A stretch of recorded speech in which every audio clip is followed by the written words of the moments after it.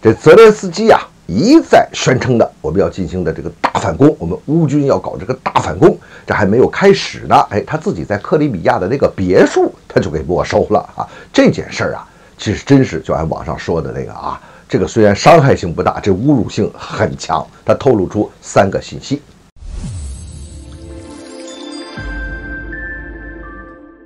欢迎来到张斌观察，我是张斌。最近啊，这克里米亚地区的行政长官阿克肖诺夫就正式宣布啊，把泽连斯基啊在2013年在克里米亚购置的一个房产，就是一个别墅吧哈，把它给没收，把它给充公。干什么呢？阿克肖诺夫说，这个将来他最后的主人会是一位克里米亚人，也就是说，我们把它充公了，然后呢，把它这个变卖，或者说呢，把它用于资助给这个低收入的多子女的这些家庭，等于把泽连斯基的这东西。俄罗斯这方面给你没收了、充公了、变卖了、处理了，来搞扶贫了。不过从这件事来说呢，你要说单从这个财产的角度啊，这是2013年泽连斯基买的，当时也不贵，当时据说也就是80多万到100万美元之间吧，就没到100万美元啊，也不算特别贵的一个房产。这钱倒没多少钱，你说多多少少是个经济损失，但也帮不到泽连斯基的什么筋骨。但是这件事呢，它的侮辱性极强，它很有这个代表和象征意义。首先呢，我们看俄罗斯做的这个事情啊，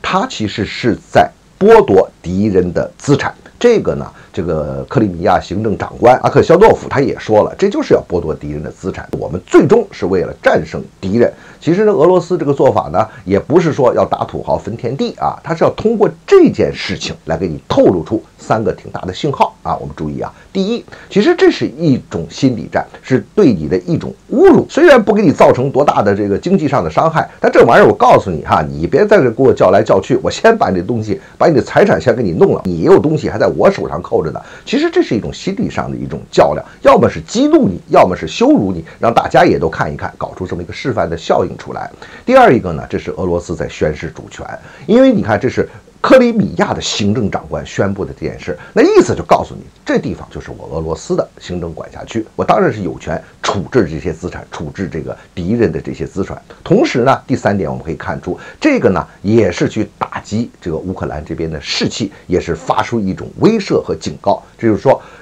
美国和西方那不是这个无条件的制裁这个俄罗斯吗？是不是啊？连这个俄罗斯的